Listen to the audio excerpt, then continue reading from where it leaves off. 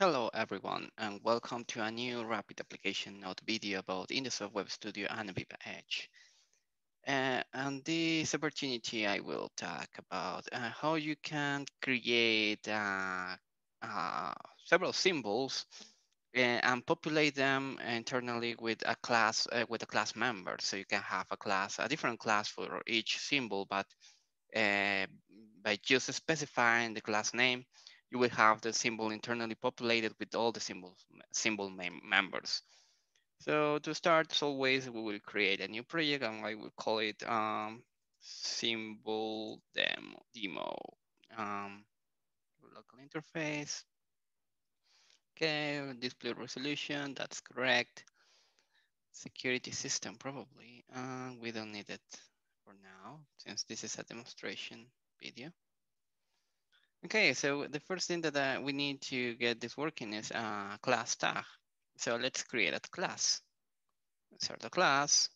The class name will be my class.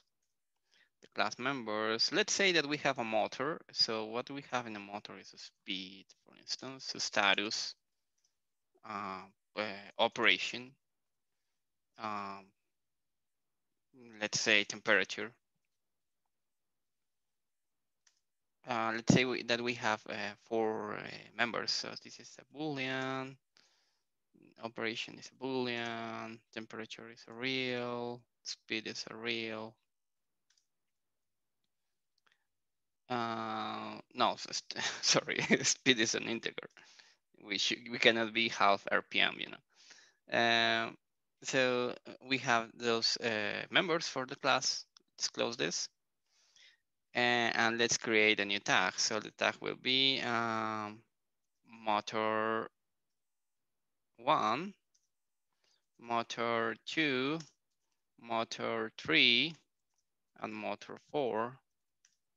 And all these are my class. I would call it differently, motor class, for instance, but the name is my class in this case. So we have now 4 class tags. Each of them has this member, sorry, this members here and for the class. So that's it. And now we will create the graphics instance. So let's create a screen, and here let's create a symbol. So I will put some rectangles here.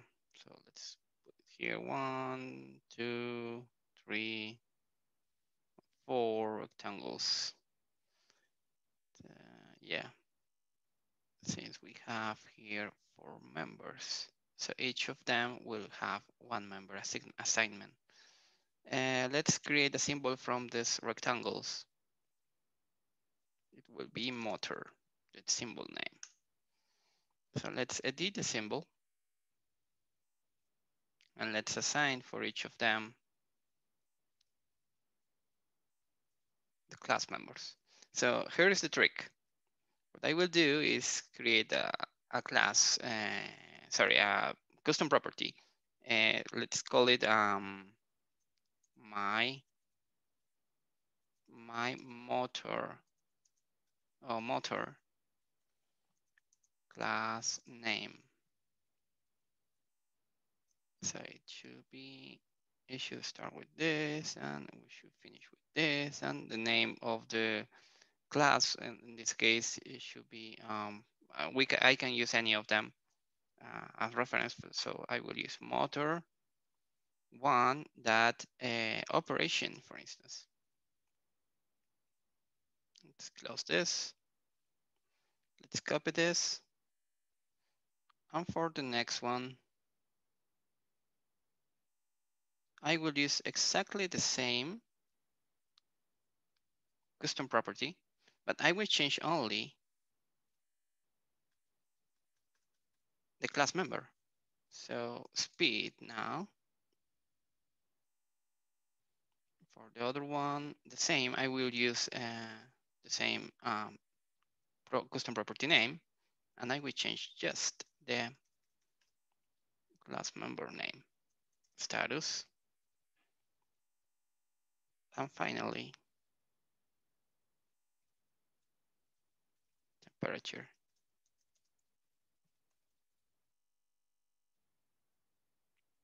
So when I save this, check what happens.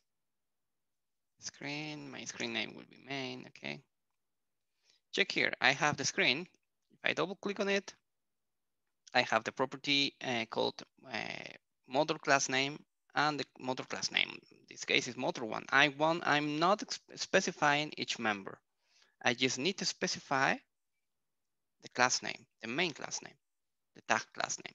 So I can create this 3 more times. And I just need to change for this, the class name. So this will be motor 2. The other one will be motor 3. And the other one will be motor 4. And that's it. I have already assigned the class members for all of this real quick. So let's do a quick test. Let's put here motor 1 that operation, motor 2 that speed, motor 3 that status, and motor 4 that temperature.